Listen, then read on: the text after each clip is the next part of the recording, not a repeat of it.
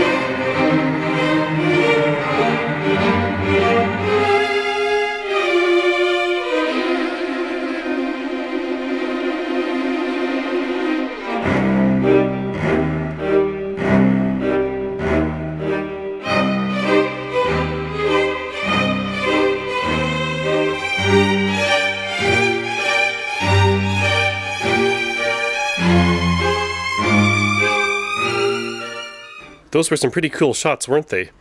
I've only ever seen shots like this in one place before. Those were done by the Applied Science channel, where Ben put a phonograph record inside an electron microscope and slowly moved the stylus across, taking many captures of this, then edited them into video. But in this case, we actually get to see it in a real situation. Getting these shots was not at all easy. It took me pretty much the entire day to get this set up and getting good shots like this. The two main challenges were number one, light, and number two, how to mount the camera so that you can aim it and then adjust focus. I tried many setups for different lighting, including this LED flashlight, which is very bright, but is still nowhere near the intensity we need for this. I like to say you need three things for good high-speed video: light, and even more light. And for microscope lenses, it's even worse because the aperture is very, very small. So in this case we need some insane amount of light, something on the order of 10 times noon sunlight. Oh, hey Trixie.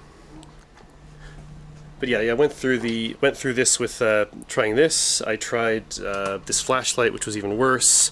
I tried illuminating it with a red laser, which actually worked in terms of brightness, but it caused major speckling problems on the image, because if you notice, when you look at a laser, it causes some sort of a speckling due to the monochromatic light, so that didn't work.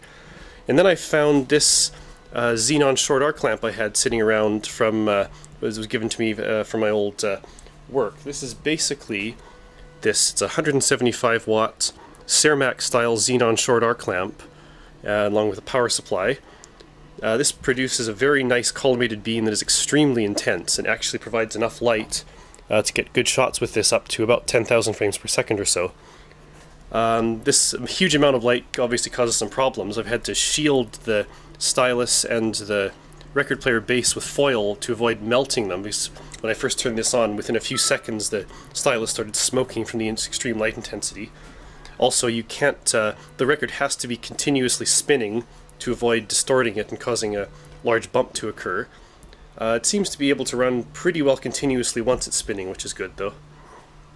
The camera is just mounted on a pretty standard tripod head, but on the tripod head I've got a micrometer platform. This allows extremely fine adjustment of the camera focus, because the distance the camera has to be forward and back from the subject has to be well within 0.1 millimeter to get proper focus with this microscope lens. And the lens I just got this off of AliExpress. It's a 4x microscope lens, and it's on the end of about 10 centimeters worth of extension rings to get the distance from the lens to the sensor to the correct value. For mounting the light source, I found one of these machinist's dial indicator mounts. Normally you mount one of these things on the edge and use it to hold it on your machining setup, but this works perfectly for allowing you to sort of put the light wherever you want and get it aimed correctly.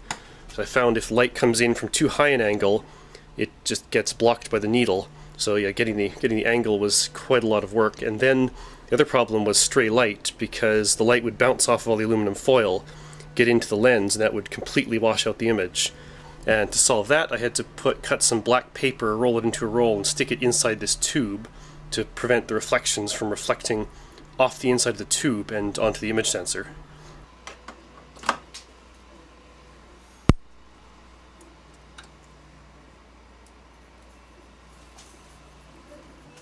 Taking shots on this is somewhat difficult because the focus is so critical. The object has to be within about 0.1 or 0.2 millimeters of the focal point, and the record is far from flat. So basically I just have to set focus, and when it's, say, at the top of its of the bump, it'll be in focus, and then we get a good shot. And that's plenty. It's more than enough time to get a decent high-speed shot. Anyway, hope you found this video on record player stylus slow-mo interesting. Thanks for watching.